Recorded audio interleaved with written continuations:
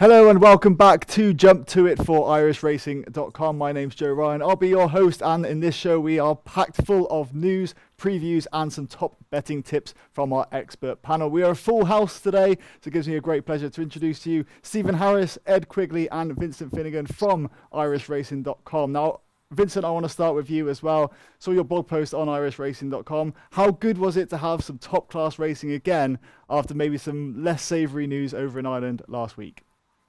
That was fantastic. Both the British and Irish racing last weekend was top class. We saw some fantastic performances. Probably a Plethora was the main one. Whether it's enough to say the horse should be favoured now for the Gold Cup, I'm not quite sure. But it was a fantastic performance all the same. Foot perfect all the way throughout. Things are looking up here. After that week, you'd certainly feel that the National Hunt season's really gearing up into top gear. And this weekend, we've got some fantastic action due at Fairyhouse on Sunday with 3 great ones. Now, we will get to some of the rest of the team's eye catchers as well later on in the show, but I wanted to just pull up the one story about All Class at Punchestown on Tuesday. Bit of a gamble was landed on this horse as well, backed in from 4-1 into 13-8. Favourite and won by some distance as well. So, Stephen, as you're basically our former bookmaker on the show here, just give us your take on that performance and what happened in the betting ring as well. What do you make of it? Well, I mean, I think we've got to be a bit careful here, Joe, because what I actually think is probably something I shouldn't be saying on a sort of show that can be watched around the world and in Ireland. I mean, watching the race, I think the commentator quite rightly said it was a very odd race, and that was putting it extremely politely. But the moves in the market beforehand, basically, what happens on course is pretty irrelevant. It's all off course now. It's all exchange driven, and whatever the prices are on Betfair, they're the shows from the track. There's very few punters go racing, although maybe in Ireland that's slightly different. But basically, it was a very well executed plot. The horse did have winning form in the past. He'd obviously been laid out for the day. That's one thing. That's good training. And obviously, McNally's got previous for landing these huge touches where the whole world's on. What was different about this particular race was the manner in which it was run. 2 of them went 2 fences clear, unchallenged, and stayed there. I mean, if you're a bookmaker, you'd be screaming the place down if you've done your money on it, to be honest with you. Quite what's going to come of it, no one knows. It's a very difficult thing to prove. What they actually needed to do on the day was to get every single jockey in from the race and take down written statements from them all and find out what on earth was going on, because basically, from a punter's point of view, it looked absolutely horrendous. Some people might have described it as a carve-up where they're all on the one, but that wouldn't be for me to say, obviously with lawyers listening in, Joe. And how about for you, Vincent, as well, obviously with Punchestown, where it took place, so just have your view on that incident. On the incident, well, look, basically the stewards went and brought in all the jockeys from behind, saying that they sat too far back. Their actual phrase they had was they gave the front 2 a generous lead. The jockeys themselves basically said that they had all started to go at the right time at the start of the race, but there were a couple of fallers at the first, and that messed up the complexion of the race from there on. It's hard to know whether that's all absolutely true or not, or what the instructions were. But there's certainly no case in my mind that everyone else didn't try in behind. It's hard enough, I'd say, to try and get one horse to either try or stop or whatever it may be, but to try and do it with 16 different people, I'd say it's impossible. So realistically, this Ronan McNally, he's some character with what he's done so far. This horse, All Class, that was his first run in a chase for Ronan McNally, so you can't blame him for the handicap mark. That was done by a previous trainer, a guy called Patrick Griffin, a couple of years ago, got him handicapped.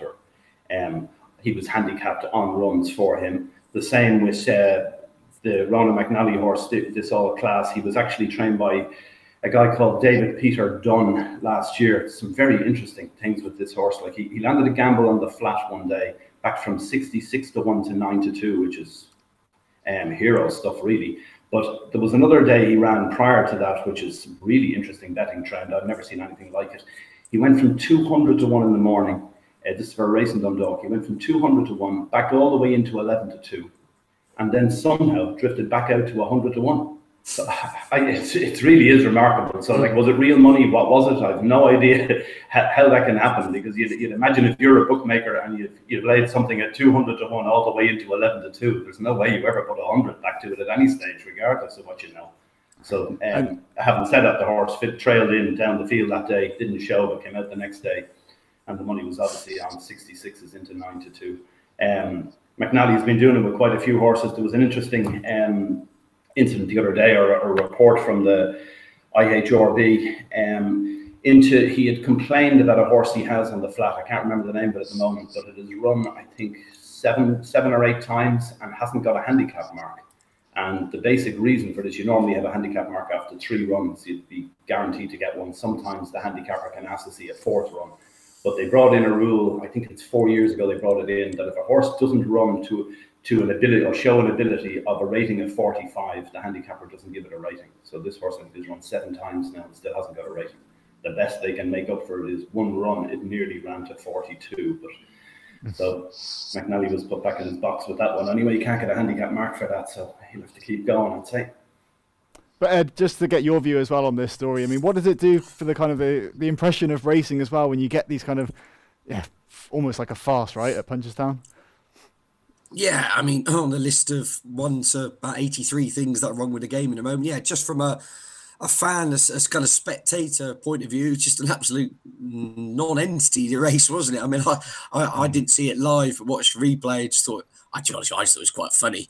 I thought fair play to everyone involved. I kind of saw it in a different light. Look, I mean, who knows what's exactly happened there, but as you say, you can't really take anything away from the winning connections. It's more of a case of, 95% of the field just seemed oblivious to what was going on, and the reasons for that. Well, obviously and as Vincent says, the stewards have looked into it. Like, what will come of it, I don't know. But as you say, just as a spectator, forgetting betting, forgetting all those kind of angles, just to watch it, it was just a big non-event. And the reasons which led to that, I suppose, only maybe a select few will probably know. Well, speaking of a bit of a non-event, but potential non-runner going into the Tingle Creek next week, I want to get your view on Shishkin, Ed. So what do you think of his withdrawal from the race? How that changed the makeup of the Tingle Creek? Well, how it changes the makeup is huge, isn't it? He's the anti-post favourite. He's gone now. In a funny kind of way, it might actually mean we get a bigger feel for the Tingle Creek, because now everyone might end up saying, "Well, let's just roll the dice. Let's have a go at it." If you see what I'm saying, look, I'm going to need a separate 10-minute rant next week to go on about things. I'm ambivalent overall with the view from Nicky Henderson. Look, at the end of the day, if he's not happy with his horse, it's hard to say it doesn't run. There seems to be this school of thought still set in the 1980s that connections, owners and trainers are there to serve the sport. And I very much think, whilst that we all like to think that would be the case emotionally, very few are of that mindset. I'm in the Cotswolds, Joe. I go to a lot of these kind of owners' open days. Once they've had a couple of Scrumpy Jacks in them, they've discussed which new Range Rover they're going to buy. I've witnessed trainers, owners saying to trainers, at all costs, do not run my horse. I'll pay you $25,000 a year not to run this horse as long as we get him fit for Cheltenham. Bubble wrap him, keep him fit for the Grand National's the target. Do whatever you got to do. Do not run this horse. Get him right for the one race in Aintree where we pay $15,000 to have our box and eat lobster and have a good day out. And all this kind of in the 1980s, Desert Orchid ran 9 times in the season. We're not in the 1980s anymore. It doesn't so whether that's right or wrong is a different matter. But my overall view, to kind of summarize, is I would take the prerogative out of the individual, that the sport itself needs restructuring. You shouldn't be kind of redundant to what a trainer or an owner or so-and-so wants to do at the 11th hour in order to promote your sport. I've said it for a long time, and this would just be a snippet of what would be a 7-hour rant on this show, would be in terms of the 2-mile division. I wrote about this in Owner Breeder magazine a while ago. I would bring in a per temps qualifier style or points-based system to get you into Cheltenham Festival races, especially in the 2-mile division. You've got the Schlur Chase, Tingle Creek, Desert Orchid, Clarence House, and the Game Spirit. That's 5 races. Now, someone with a finer mind than myself can work out the qualification criteria, but something along the lines of you've got to have run in 4 of them, or you've got to have placed in 3 of them, or if you win 2 of them, you book your ticket to the Champion Chase. There needs to be something enforced from above to get these horses to meet during the season.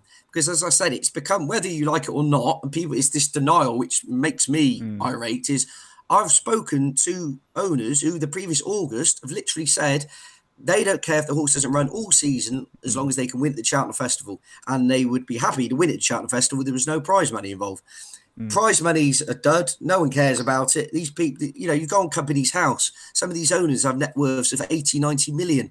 So when I just crack up laughing when I see some headline on Twitter going, oh, an extra 8,000 has been thrown onto the so-and-so hurdle on Saturday afternoon. I mean, that doesn't cover the interest in the offshore ISA. I mean, it's just absolute nonsense, you know, to be honest with you. I just think the structure from the top needs to change.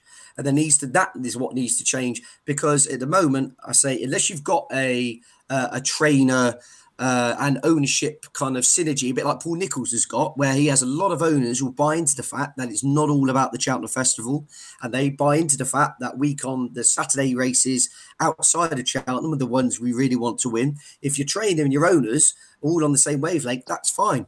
But there's numerous owners, there's numerous trainers who just think the big payday is either Cheltenham Festival or the one race at Aintree we get them right for, and the rest of the season is irrelevant. And we see that. We've been talking off air beforehand that a lot of the Monday to Friday stuff and even some Saturday stuff now is just absolute garbage. And the truth is, a lot of the owners and the trainers, or the owners specifically, just don't care. Now, whether they should be there to serve the sport becomes quite a heated political debate. But I just think that if the structure was changed from above, it wouldn't give the individual the option to kind of jump through these loopholes. As we all know it now, you can see how wrong this is, but happily play this back in 6 months' time if I'm wrong. Shishkin will go straight to Kempton as a fours-on shot and win the Desert Orchid. He'll be on target for the game spirit. The ground will turn heavy. He won't run, and he'll have a race course gallop a week before the Champion Chase. So you're trying to market one of your best assets to the racing game, who's going to run in a fours-on race and a four-runner race over the Christmas period on ITV Racing, and then won't be seen again to the festival. But if he wins the Champion Chase by a neck, Henderson's happy, owners are happy, Nico's happy, 72,000 people there on the day are happy, and then you won't see him again for another 6 months. So it's that whole kind of self-serving interest versus the sports interest. And as I repeat, final time, if you didn't give the option to have the self-serving interest, then we wouldn't have a lot of these debates. It'd be the way I'd see it. And I also final point, Joe, because it is worth for a bit of balance. I think it is worth saying with Nicky Henderson, I don't think he helps himself in the sense that I don't know whether it's through he's sponsored by a major bookmaker and they like to kind of push him down avenues. He comes out and nominates these targets for these horses. Whereas someone like Willie Mullins is I say, suitably vague. You read his pre-season tour and it's kind of, yeah, well, we'll get him right for a big race. Not quite sure where yet, blah, blah, blah, blah. Whereas Nicky Henderson, it's Champ's going to the Betfair Chase. Shishkin's going straight to the Tingle Creek. Algeor's going to go to here. And then when they don't go there, everyone kind of hangs onto the coattails and then just falls about in tears.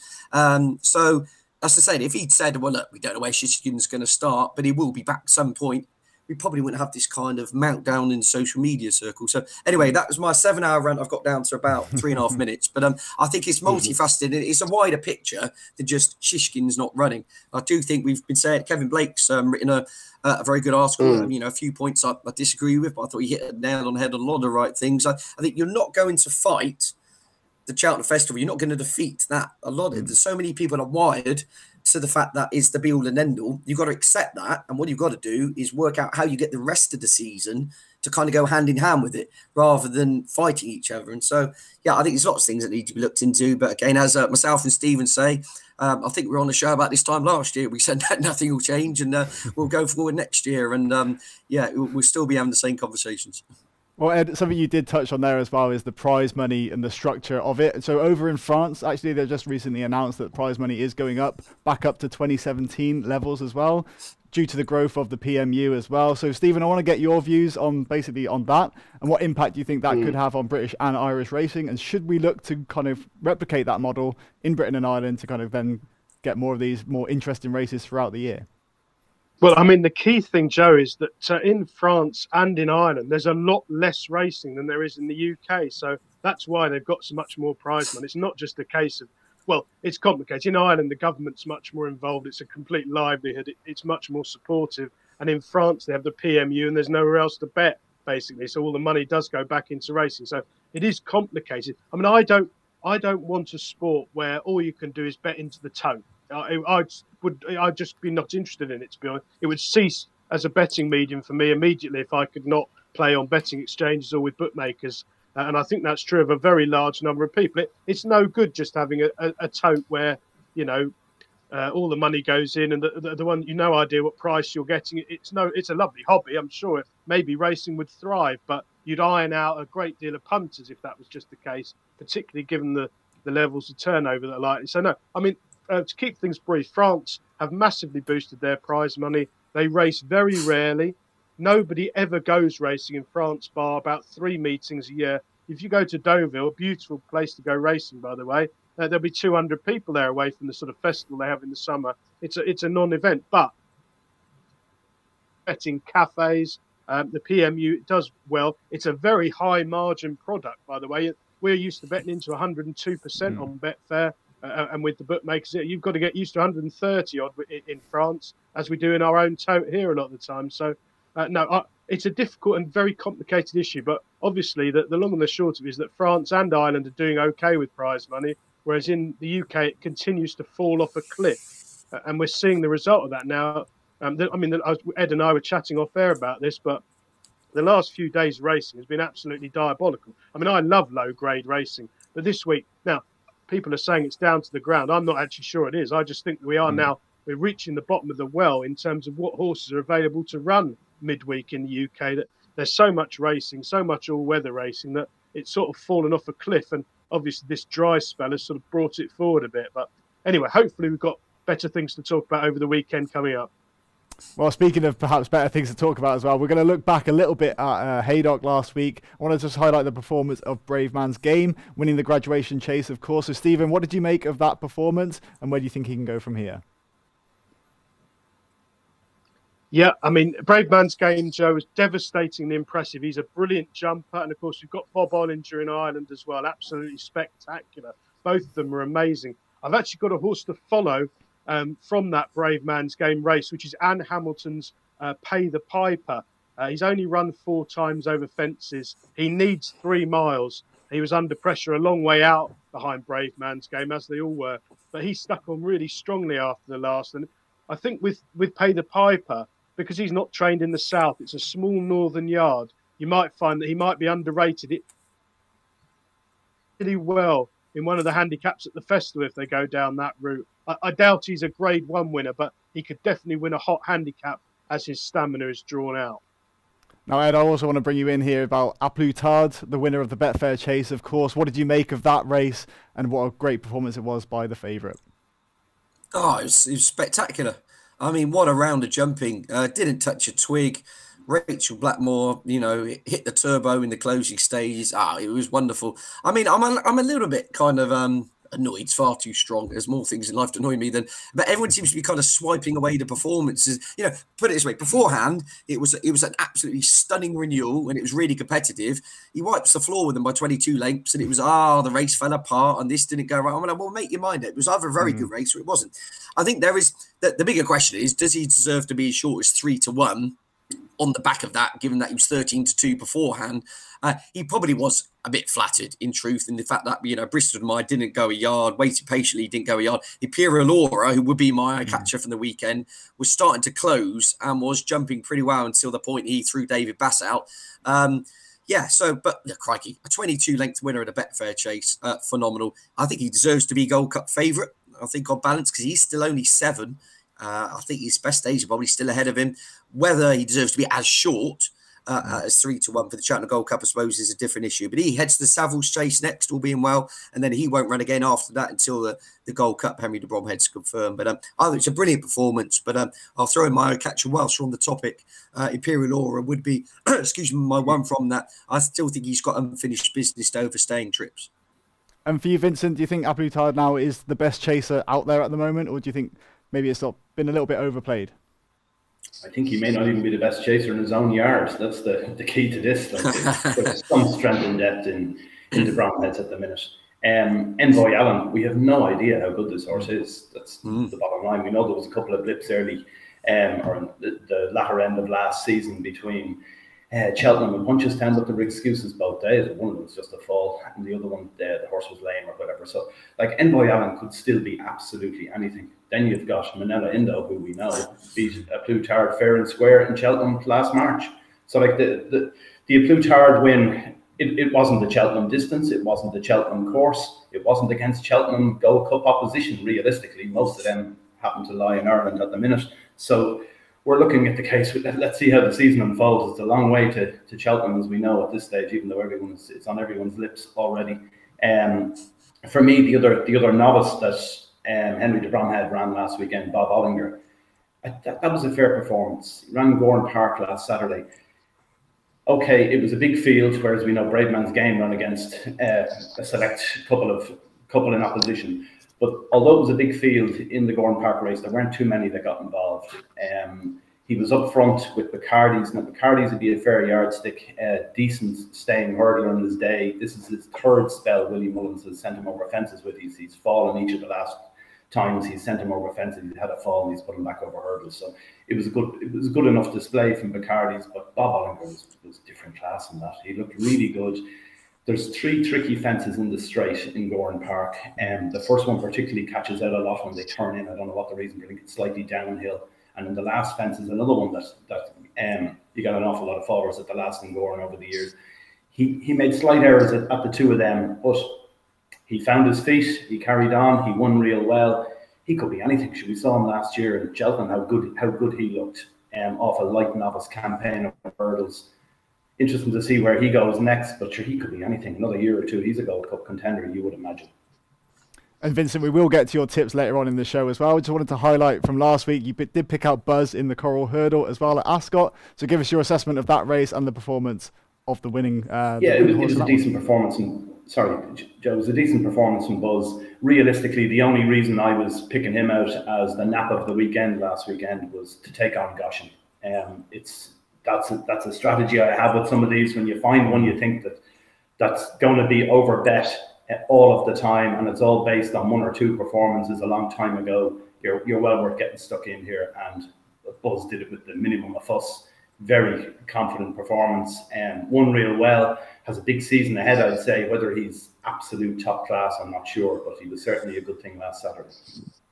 Great stuff. Well, hopefully there's some more winners coming up in the tip section. But now we're going to move on to preview some of the big races of the weekend, starting off on Sunday at Fairyhouse.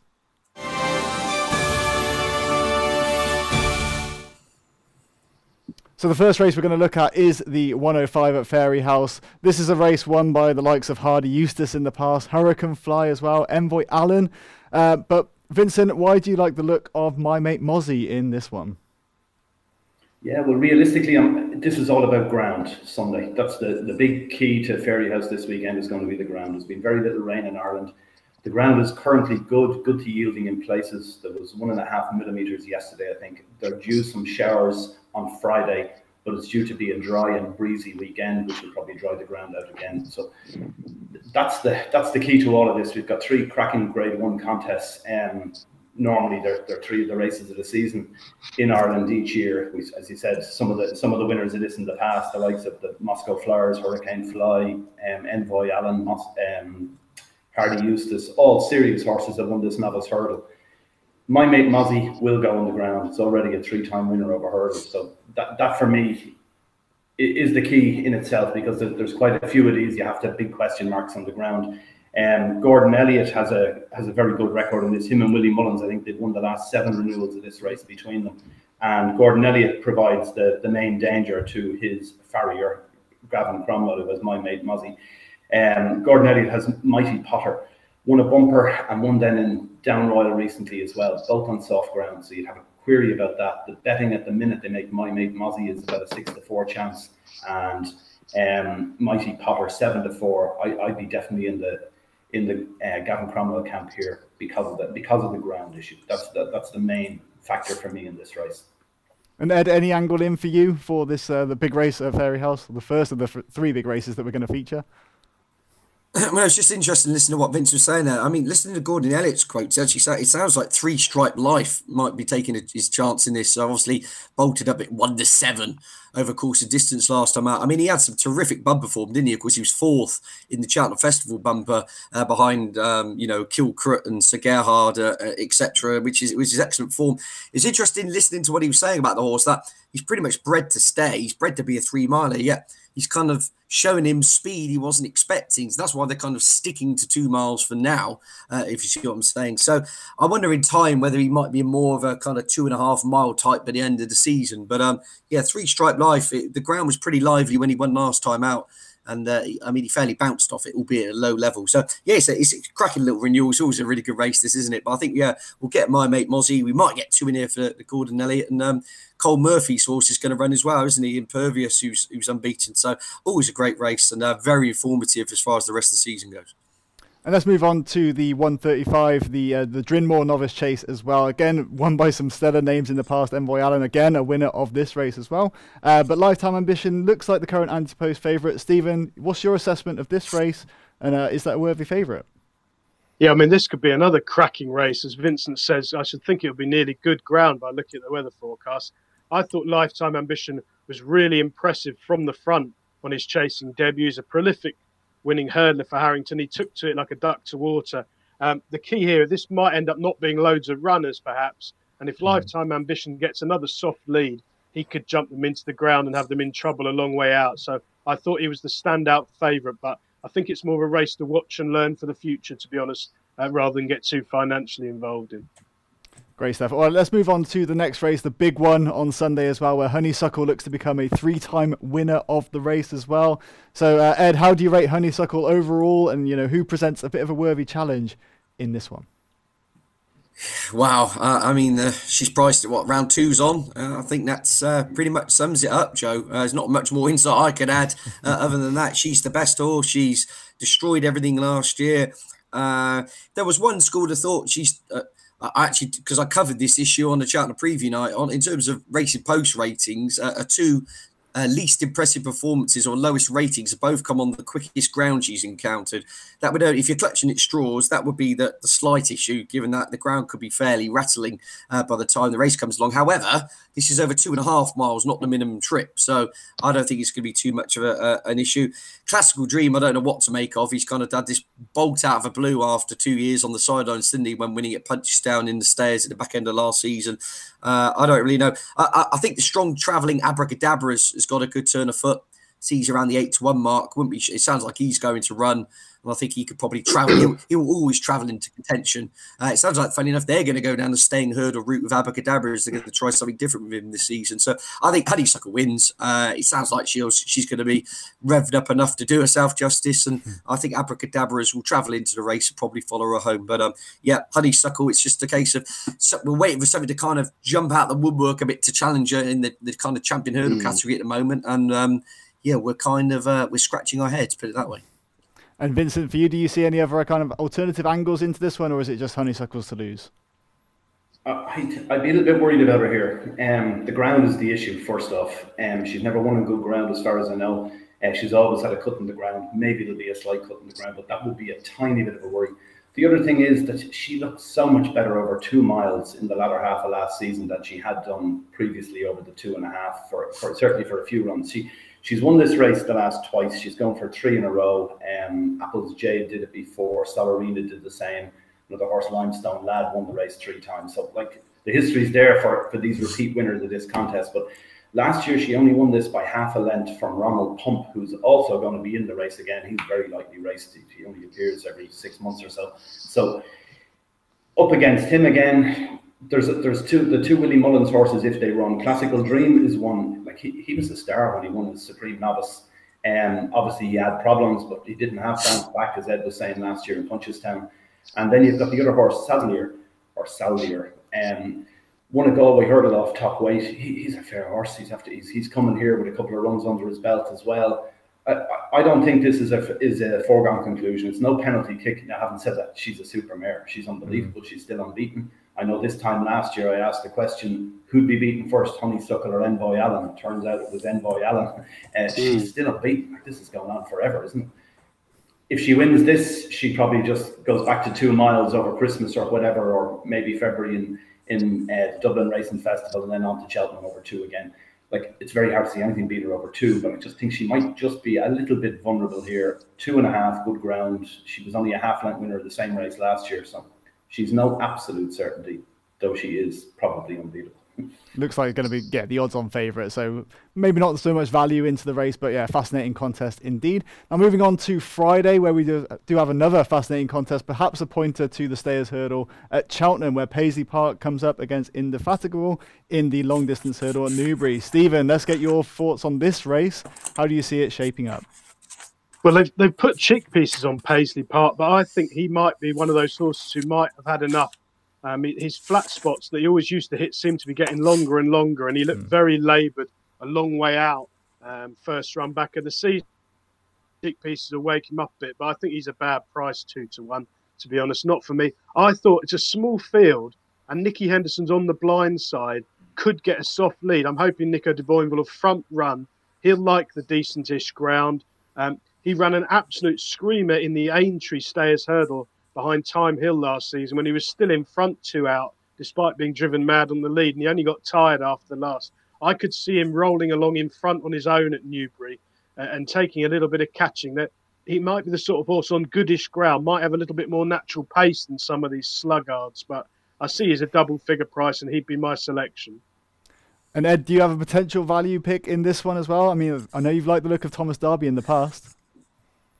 Yeah, this is a great race, isn't it? This is a who's who of Cheltenham Festival winners, haven't you? You've got Paisley Park, Lisnagar Oscar, both previous winners of the Stayers. Indefatigable won the Martin Pipe, and Miss Milner won the Per Attempts. It really is it's a wonderful contest, this. But yeah, Thomas Darby only managed second in the Supreme, so he falls down on that category. But yeah, I watched back the Weatherby run from last time out, where Indefatigable won it. Paisley Park stayed on to the third, and Thomas Darby was fourth on that occasion. I watched the replay again. Thomas Darby travels like a dream into the home straight, and then just totally emptied. You know, basically, it's like 10 o'clock at night when my wife says to me, "Oh, you haven't taken the bins out." I suddenly become all devoid of energy. Like, and basically, that was Thomas Darby in that race. I think basically he tanked through and then just stopped. I'll be very interested with that run under his belt. The Ollie Murphy team are absolutely flying. They put the tongue tie on him because I noticed his head went in the air in the closing stages. So something to bear in mind, whether he just had an issue with his tongue, and that's why he couldn't go through with his effort. He's getting £6 from Paisley Park as well, let's not forget. I think he's a strong traveller. He should improve for that fitness-wise. He's 3 times the price of Paisley Park. There wasn't much behind them at Weatherby. And if any horse is going to improve, I think Thomas Darby's trajectory is likely to still be going upwards. Paisley Park is not getting any younger. I'm not sure how many more times he can keep going to the well. You know, they've thrown the cheek pieces on now on Paisley Park to try and sharpen him up. But yeah, I think Thomas Darby, again, he's a little bit of an abracadabras in the sense that he will travel into any race beautifully, and he may not always find as much as you think. But I think he's right in the mix here. As I said, if you're just looking at prices, he's 3 times the price of Paisley Park. You get £6 from him. There wasn't much between them at Weatherby, and I think he will improve a lot for that run. And Vincent, any view from you onto this race? Well, yeah, I'd be opposing Paisley Park. That's the first thing. He's 1 win from 6 in his last 6, I think. He's cheek piece his first time. He's a horse that hits this flat spot during his races, so I'd be inclined to take him on. The issue for me is I'm not sure what to take him on with. That's the problem. I don't think the Irish horse, Mrs. Milner, is good enough. Indefatigable, it's a good performance the last day. Is it really good enough? Like the handicapper left it on the same mark after that, dropped Paisley Park a couple of pounds. I'm just not sure. It was an early season run as well. I wouldn't put you off Thomas Darby or whatever else in it, but just for me, Paisley Park is opposable. That's the main point I'd take out of it. So potentially, yeah, a value in the lay there if you're looking at the Betfair exchanges. All right, so we're going to move on to the 3 o'clock on Saturday's card at Newbury, of course, the Ladbrokes Trophy Chase. A bit more of a wide open affair here. We've got lots of runners entered. So Stephen, take us through your thoughts and basically how do we attack this one as a punter? I'm going to stick with Enrillo here, Paul Nicholls. He won the Bet365 Gold Cup last season and then got disqualified. Obviously, that well-documented steward's inquiry. He's only had a handful of runs over fences. He's a thorough stayer.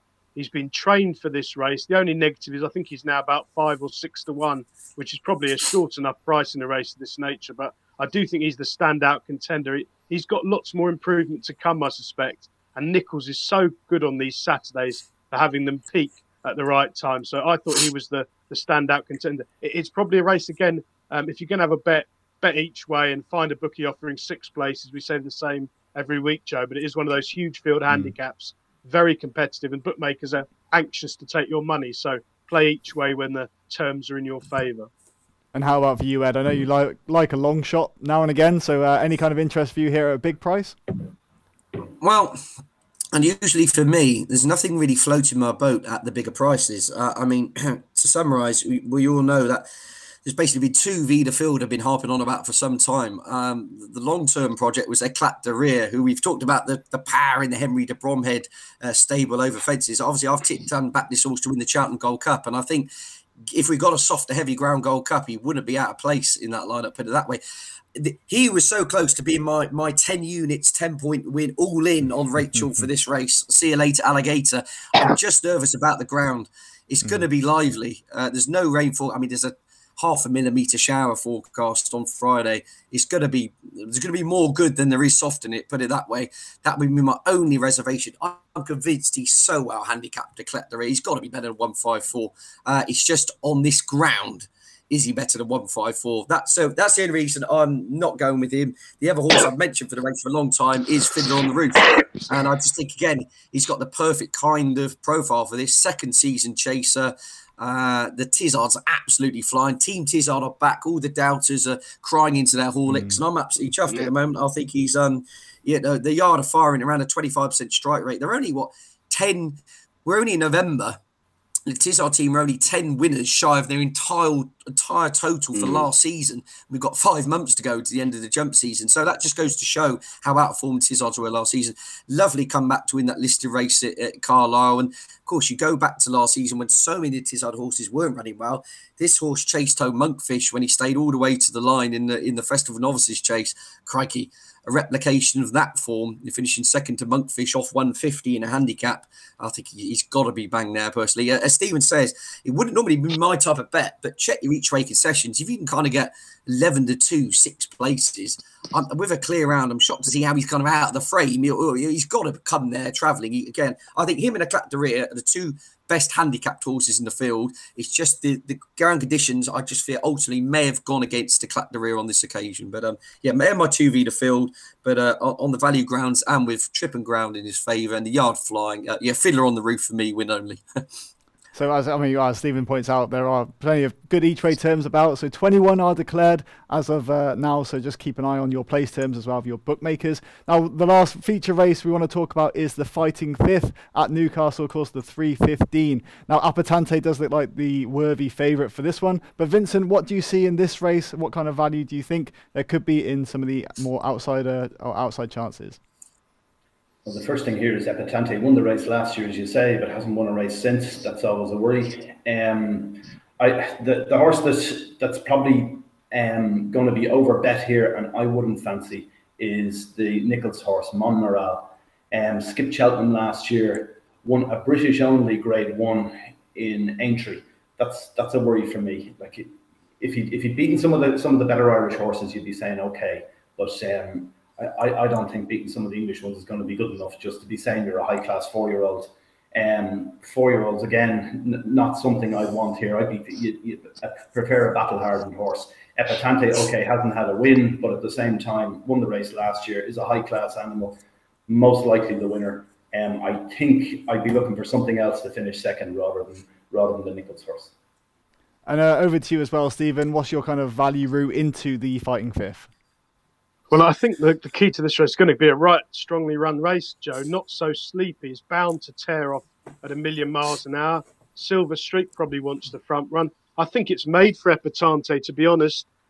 She had back problems, I think. Didn't jump that fluently after winning first time out last season. Apparently, she's back A1 at home. She'll love decent east ground. I think there is a bit of rain possible at Newcastle on Saturday, the last forecast I saw. So that wouldn't inconvenience her. She goes well on soft ground as well. I thought she was the standout contender. I agree about Monmoral. Monmoral's got the classic, going to be very hard to place this time around profile. And Sorayal, a terrific advert for the trainer, prolific winner, all circumstances, fences, hurdles, whatever the ground is, sure to give running again. But I think Epatante might be a class above these first time out. Yeah, like you say, it should be a thrilling encounter anyway, regardless of what happens in the race. Now we're going to move on to our tips to kind of round off the show. And we're going to start off with Stephen.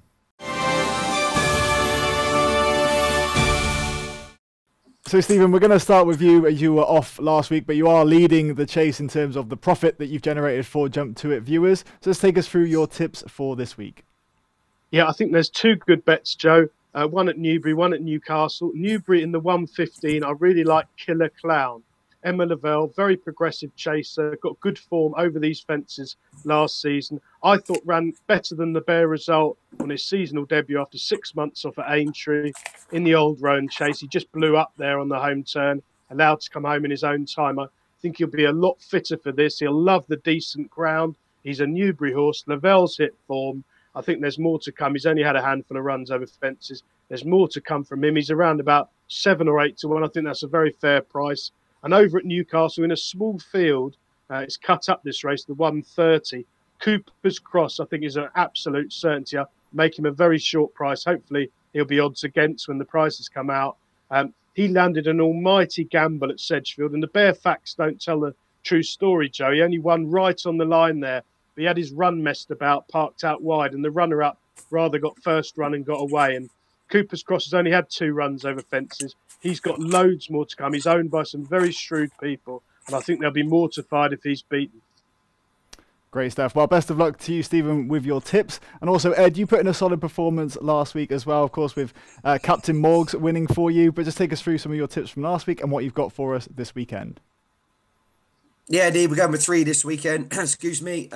We've touched on Thomas Darby. I just think he's the value call. It's 6 to 1. He'll travel into the 3-miler at Newbury, and whether he goes through with his effort in the last furlong or not, I don't know. But similar to Vincent, I just think Paisley Park, touching 13 to 8 in a few places is emotional money in my view. So I think he's the value there. Earlier on in the card, Pick Dorhey for Paul Nicholls. Also, it's been a bit of a slow burner over fences. Absolutely bolted up at Foss last time out. He must have decent ground. We've talked about this unusual dry snap during the winter. Well, it's the ground's come in his favour. I mean, Connections must have been absolutely laughing if you said they've had to water Newbury at the end of November in order to take the sting out of it. Well, that kind of sums it up. He's going to get his ground. And, of course, he's back at the scene of his finest hour. He won the Betfair Hurdle last year. I think 2.5 miles, good ground fences here in a winnable race. He'll take a lot of beating. And then on the Saturday, as I said, my kind of 2V to field for this show for some time have been a clap the rear of Fiddler on the Roof. I'm going with Fiddler on the Roof purely on the underfoot conditions. It just make me nervous for the Henry de Bromhead Raider, whereas I think everything is spot on for Fiddler on the Roof. 3.25 miles, yard flying. The horse jumps well. He won on his list to race on the comeback. I think 6 to 1 is more than fair for him. So, yeah, that's my 3 tips for the weekend, basically. We're fingers crossed for some big runs. Absolutely, fingers crossed for those. And Vincent as well, you had a good win with Buzz last week, but let's take us through your tips for this weekend. Well, the first thing I'd like to say is with Ed talking about that éclat de rire, I'd be very keen on that now.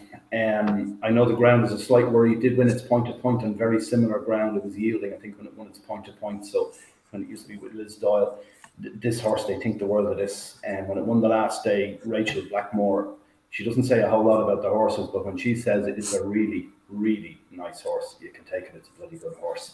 And I'd be expecting that at the sort of prices, if it goes in the ground, it wins. That'll be my view on that. But for my actual bets for the weekend, the 2 I was looking at are both in Fairyhouse, and I'm going ground is the key for me. One I've mentioned already in the Royal Bond is My Mate Mozzie. I was going to go and have a decent bet on that. I thought it looks value if you can get the 6 to 4. You've got 2 Gordon Elliott, 1 second and third favourite. One of them is definitely a soft ground horse. The other one, okay, mightn't necessarily run either.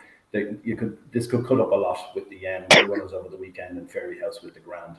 And then the other one is in the Drinmore Novice Chase. I was going to go for Beacon Edge here to reverse form from Down Royal with Lifetime Ambition. Lifetime Ambition is a fair horse of Jessica Harrington's. It was a horse that ran up a sequence of seconds last year, and once it got winning, it hasn't stopped winning. It's after winning, I think, 3 or 4 in a row now. But it's all soft ground, heavy ground form. And Beacon Edge has form on decent ground, was only beaten a couple of lengths the last day. This trip will suit better as well. Everything about it says to me that Beacon Edge will definitely finish in front of Lifetime Ambition. That should be enough to win. Mightn't necessarily be, obviously, but it's worth a bet, I would have thought. Great stuff. Now, of course, if you do place a bet on any of the tips posed here on Jump To It, then of course we do ask that you gamble responsibly. But that wraps up for today's show. For more news, card, opinions, whatever you want, basically all things Irish racing and UK racing as well, head on over to IrishRacing.com. We'll be back next week to review this weekend's action, as well as giving you plenty of tips and betting advice. But thanks for watching of this edition of Jump To It.